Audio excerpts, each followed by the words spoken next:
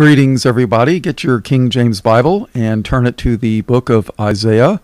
We're going to be looking at chapter 36, starting in verse 1. This is Chaplain Bob Walker, Light of the World Ministries. In John 8:12, Jesus said, I am the light of the world. He that followeth me shall not walk in darkness, but shall have the light of life. A little bit of background.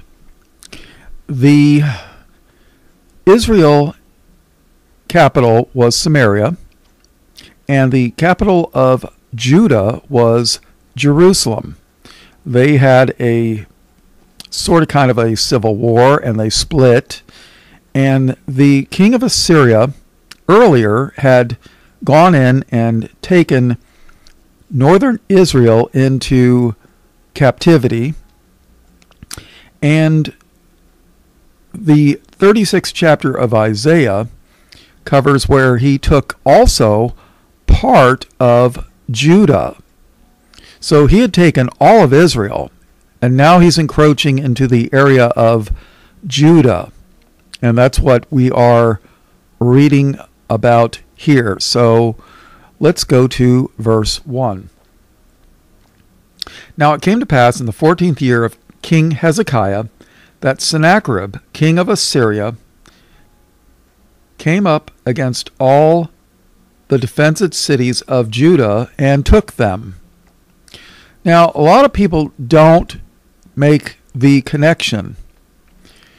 But, Judah went into captivity with Babylon, or specifically Jerusalem, the capital city, and probably some outlying areas, for 70 years.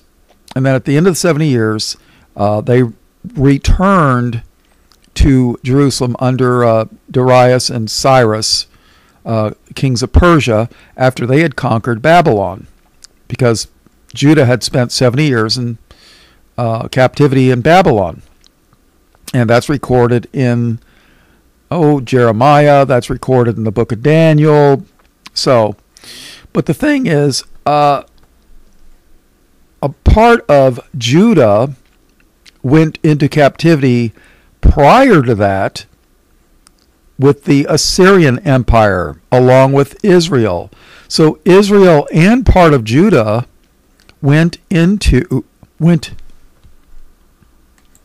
right, so the Assyrians took all of Israel into captivity and removed them from their land and resettled them in a different area. And then they took some people from another area and moved them into the area of Israel. But they didn't take everybody.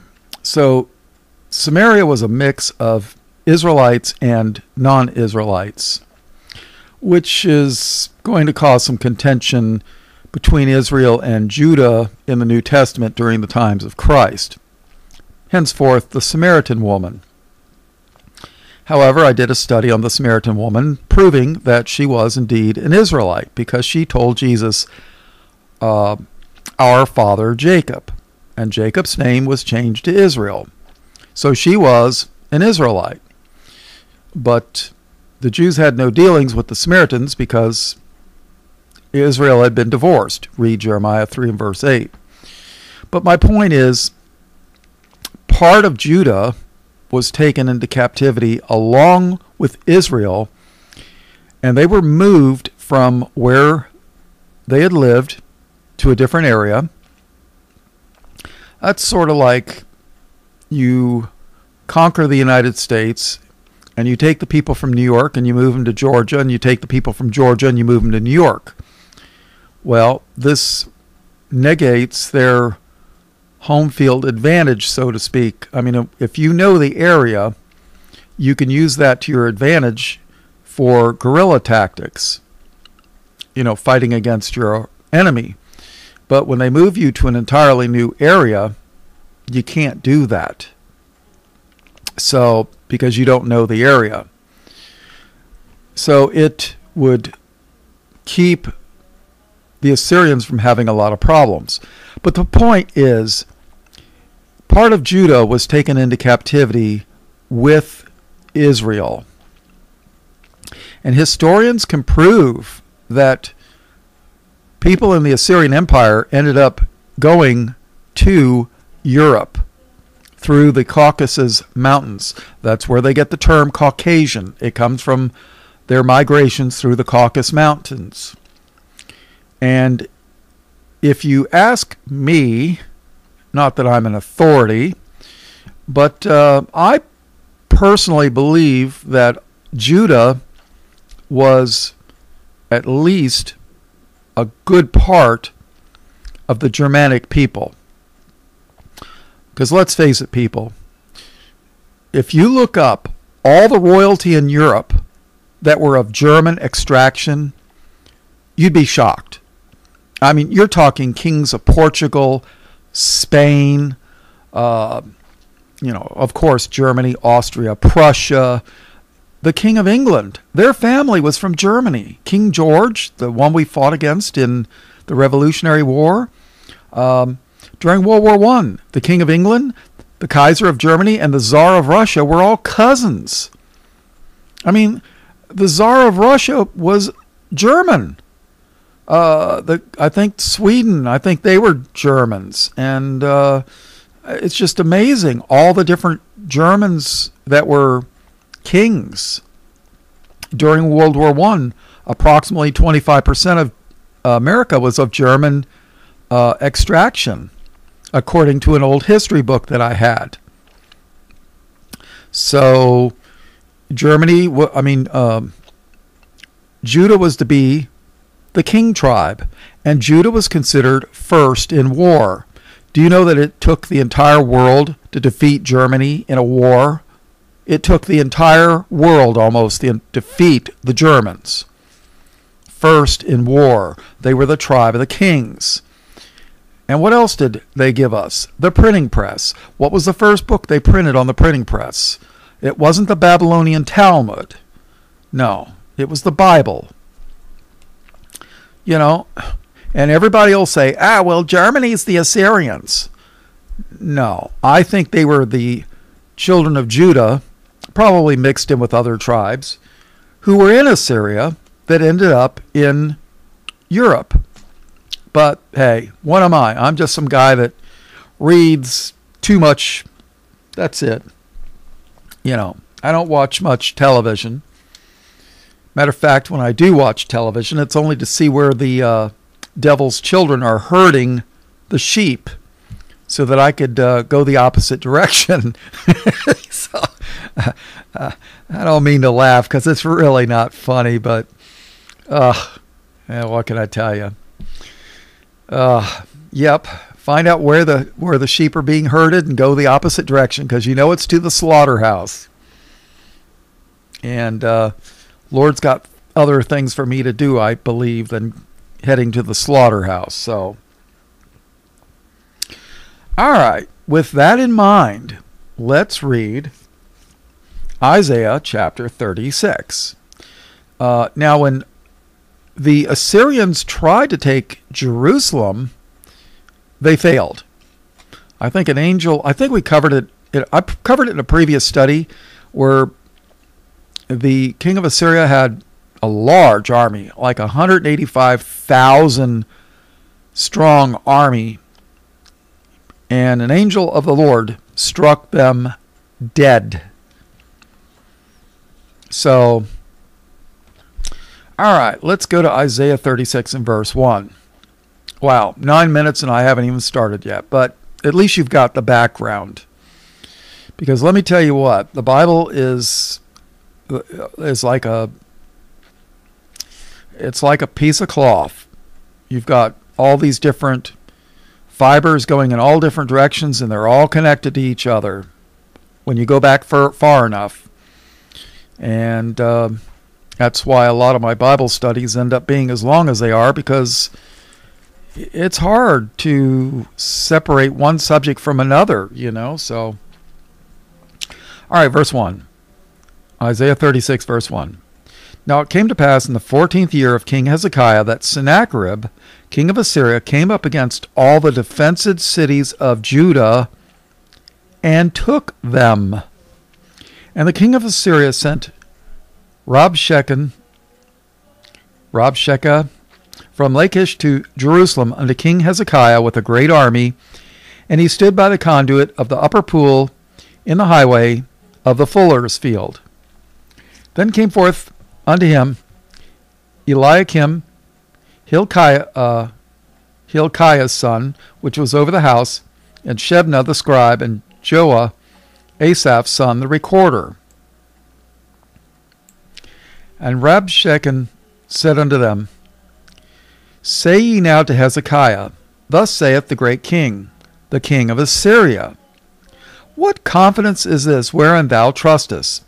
I say, sayest thou, but they are but vain words. I have counsel and strength for war.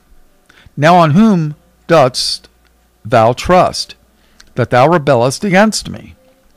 See, Israel was paying tribute to the king of Assyria, and then Hezekiah quit. So now the king of Assyria is kind of mad, and he's got his army here. So he's like, all right, you guys think you can stop me? What confidence is that? So, verse 6, Lo, thou trustest in the staff of this broken reed on Egypt, whereon if a man lean, it will go into his hand and pierce it. So is Pharaoh, king of Egypt, to all that trust in him. Now remember, Egypt was a major power back in the early days because of the Nile River. They had, when you got water, you got crops. And when you got crops, well, you can have a large population. So, verse 7.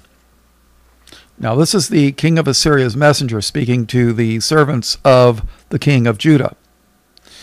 But if thou say to me, We trust in the Lord our God, is it not he whose high places and whose altars Hezekiah hath taken away, and said to Judah and to Jerusalem, Ye shall worship before this altar? So, if memory serves me correctly, Hezekiah took away the places of satanic worship.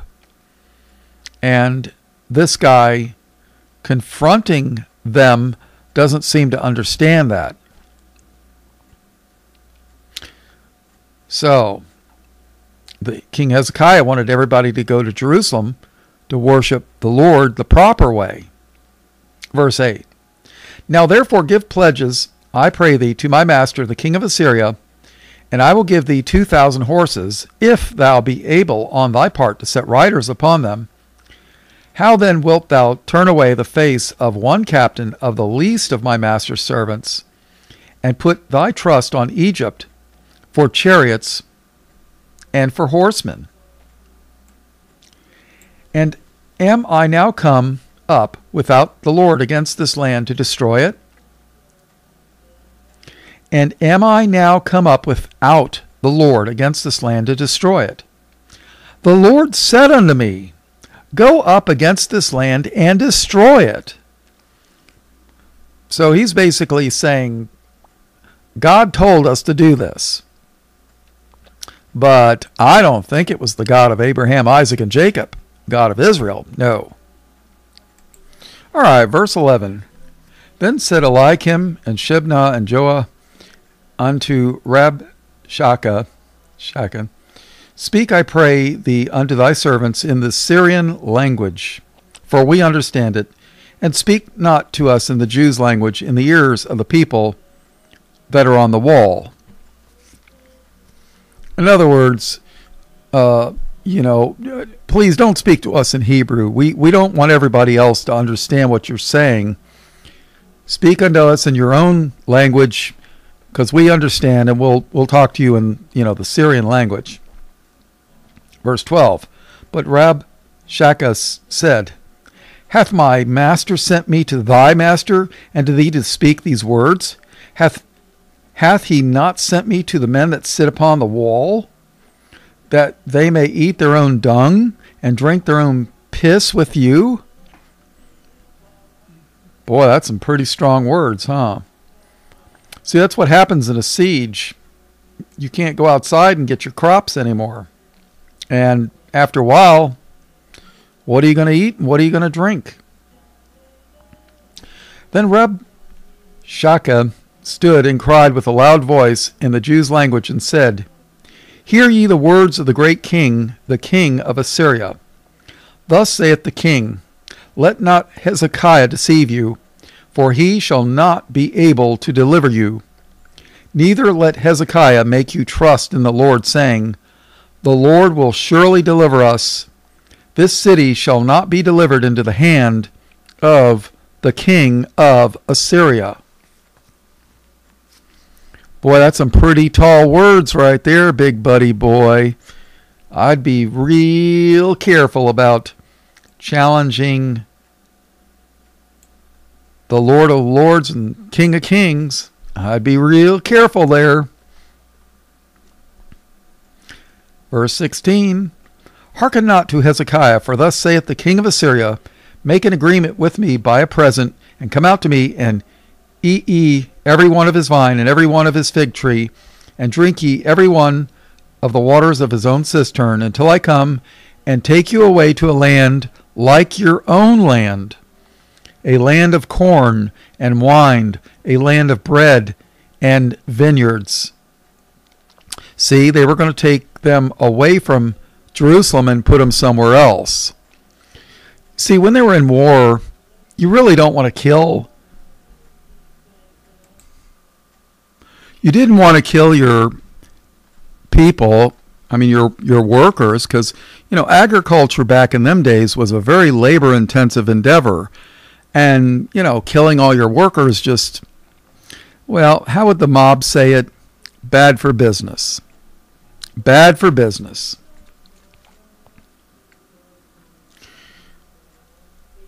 So, verse 18. Beware lest Hezekiah persuade you, saying, The Lord will deliver us. Listen to this. Hath any of the gods, plural, hath any of the gods of the nations delivered his land out of the hand of the king of Assyria? Where are the gods of Hamath and Arphad? Where are the gods of Sepharvaim, and have they delivered Samaria out of my hand?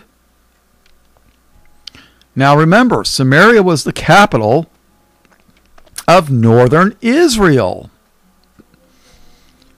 And he even says, have their gods delivered Samaria out of my hand?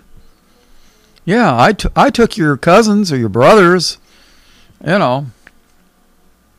Who are they among all the gods of these lands that have delivered their land out of my hand, that the Lord should deliver Jerusalem out of my hand? But they held their peace and answered him not a word, for the king's commandment was, saying, Answer him not. Then came Eliakim the son of Hilkiah, that was over the household, and Shebna the scribe, and Joah the son of Asaph the recorder, to Hezekiah with their clothes rent, and told him the words of Rabshakeh. So, here it is, the Assyrians, or the messenger of the king of Assyria, is boasting big time. Oh yeah, we're going to be able to take Jerusalem. And your God is not going to be able to stop us. They might be surprised. All right, all blessings, praise, glory, and honor to God the Father and his only begotten Son, Jesus, who is the Christ, the Lamb slain from the foundation of the world. In Jesus' precious name, amen.